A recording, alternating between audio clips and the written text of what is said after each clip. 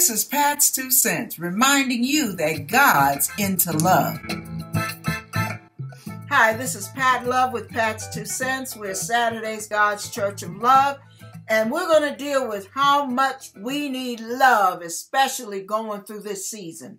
I want everyone to turn with me to 1 Corinthians chapter 13. And I want you to see what love acts like and what it does not act like. So as we're going through this tough time, let me give my city a shout out. When I went to Winco, the lady who was working at crowd control told me the nice thing about working at that store was that all the customers, no matter how crowded, no matter how long the lines, all the customers were so nice and polite. No fights, no arguments, no attitudes. Everybody was very sweet to one another. So, I want to share this with you. Though I speak with the tongues of men and of angels and have not charity, I am become as sounding brass or a tinkling cymbal. What does that mean? That means empty cans make a lot of noise.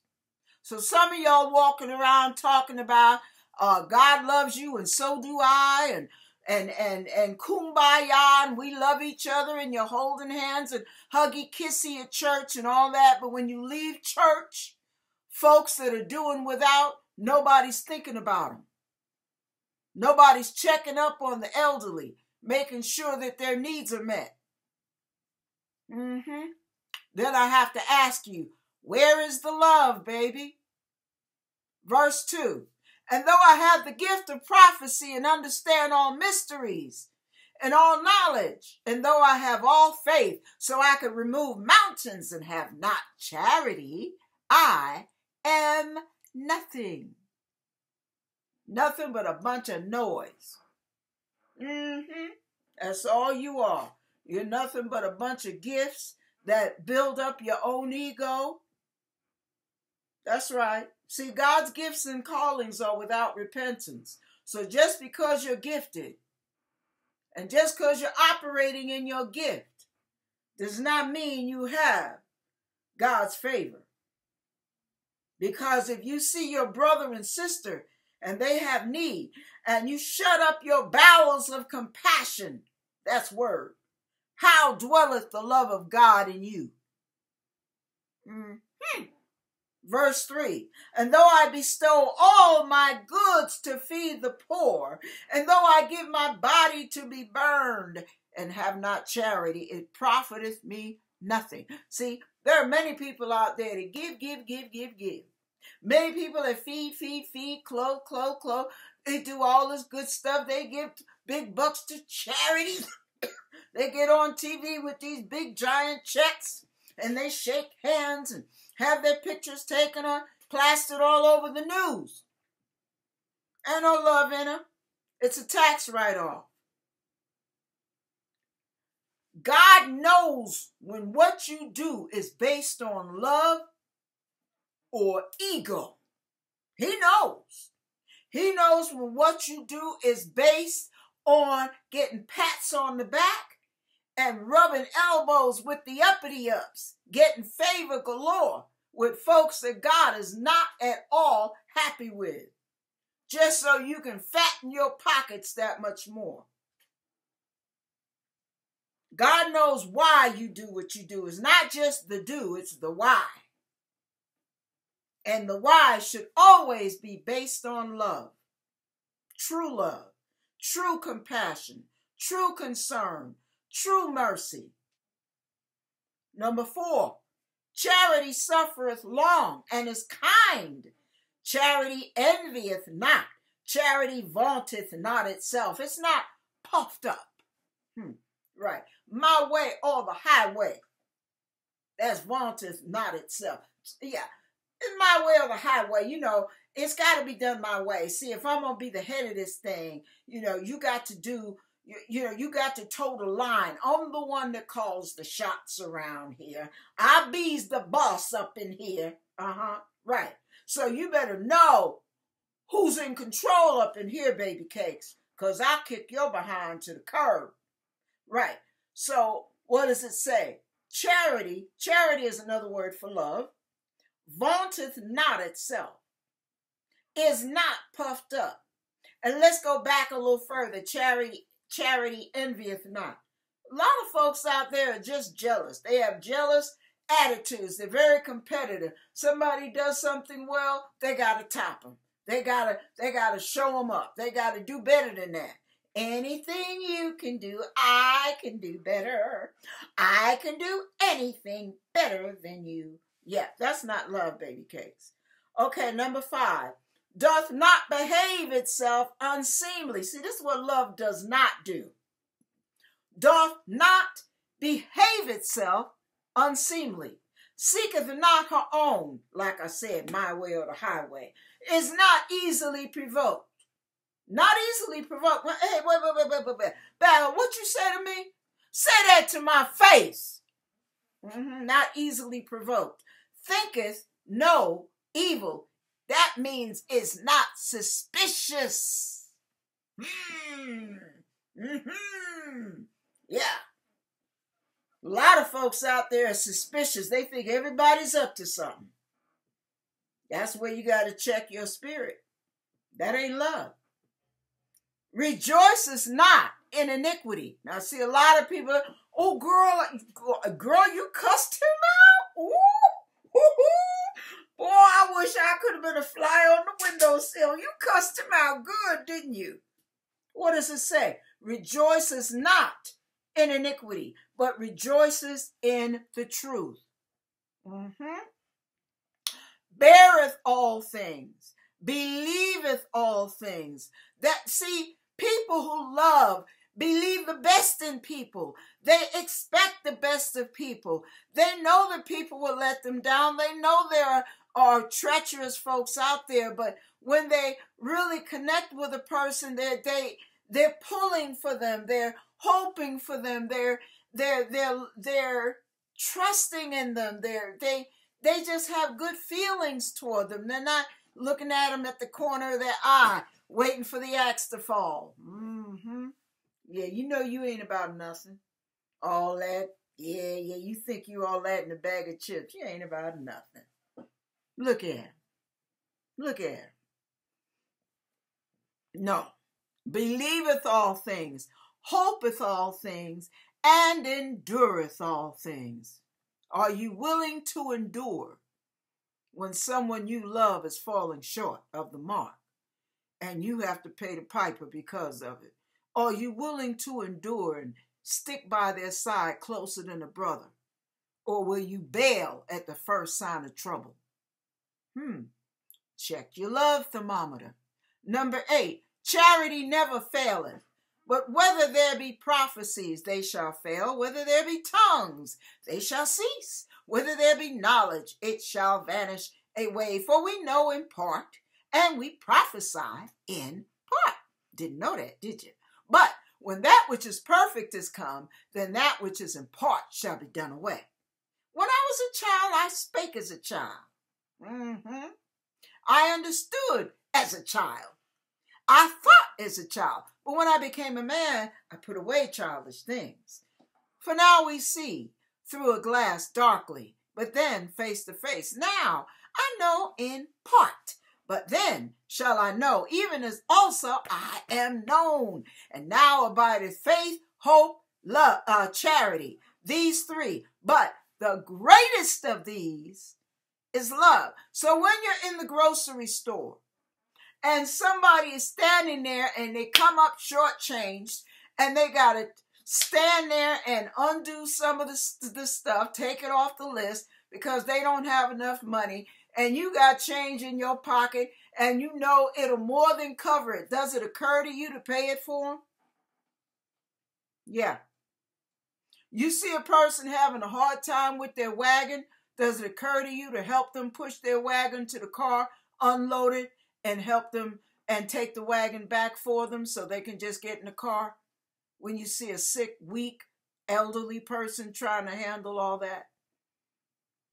Somebody coming up in the line with 5 items and you got 105. Does it dawn on you to let the person with 5 items go ahead of you? You're driving down the street. Somebody's rushing. You know somehow they're in a hurry. You're not. Does it dawn on you to just let them go ahead? You're not losing out on the street. The street is there. It's enough street for everybody. Or do you have to hold on to your territorial attitude and not let them get ahead of you? What is your attitude in those situations? That's how you check your love. In these days, some of you have family members you know are low income. Does it ever dawn on you to just say, here's $500? Because $500 to you is chump change. Does it dawn on you to say, here's $500, cash? I don't even want you having to go to the store, to the bank. Here's $500. Go get the stuff you need. They don't have the wherewithal to get it.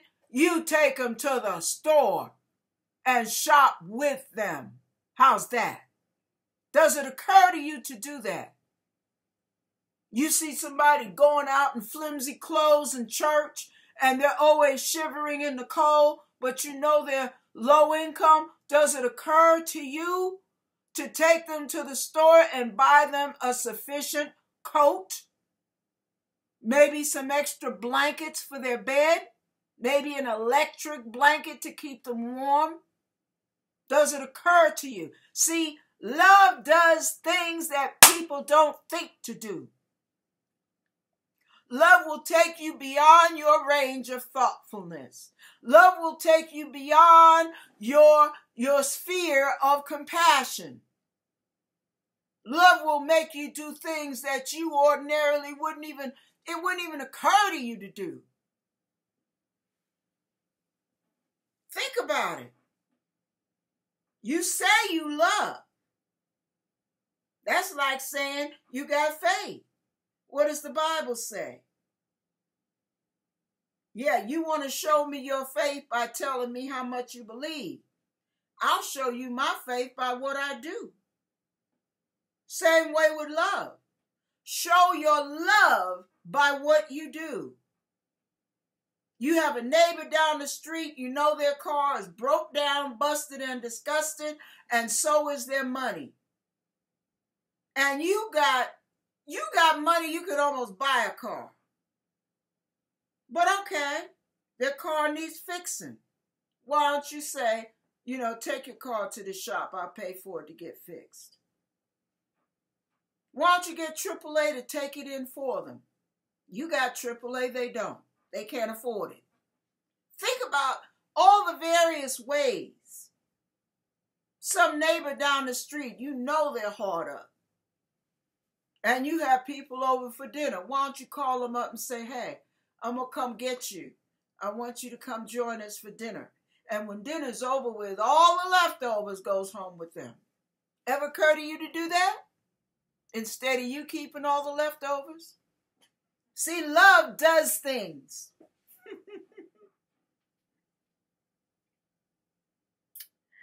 You're trying to get somebody dressed. You got somewhere to go. You got a deadline. They get dressed and then they have an accident. Slows you up. You get angry with them. They can't help it. They didn't do it on purpose. Maybe they're weak. Maybe they're old. Maybe they're sickly or disabled. You get angry. You get aggravated. You get frustrated. Where dwelleth the love? Where is the love?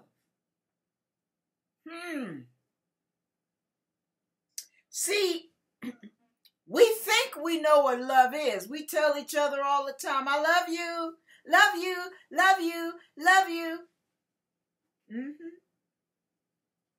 Will you borrow money to go back east when somebody's in a crisis to be with them through it? You may not be able to do anything about the crisis, but you may be the only friend they have.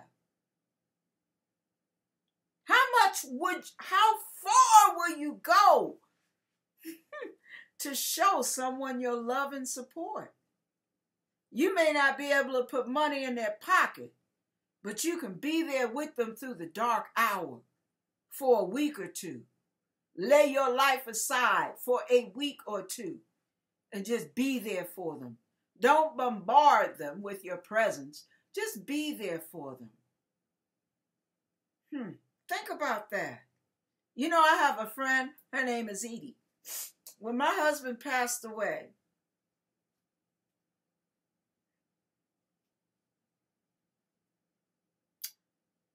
she flew up here from Atlanta, Georgia, to spend a month with me because she knew I had already told her my husband was passing away.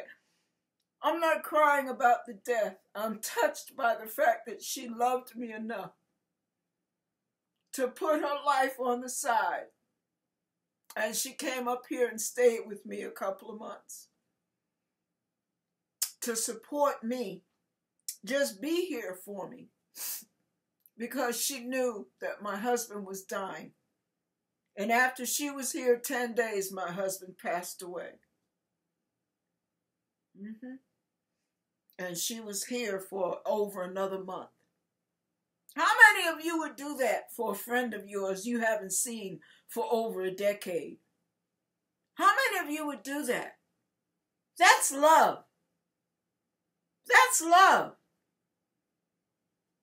I have a friend named Pat. She lives in Palmdale. She went and bought herself a new car. They were only going to give her $500 as a trade-in. So she prayed about it. And she thought about me. She gave me, she didn't sell it. She gave me her car. Her old car. Do you know how many people would have just taken the trade-in? Well, that knocked off $500. Now, she was low income. Trust me, she was lower income than I am. I'm at $915 a month.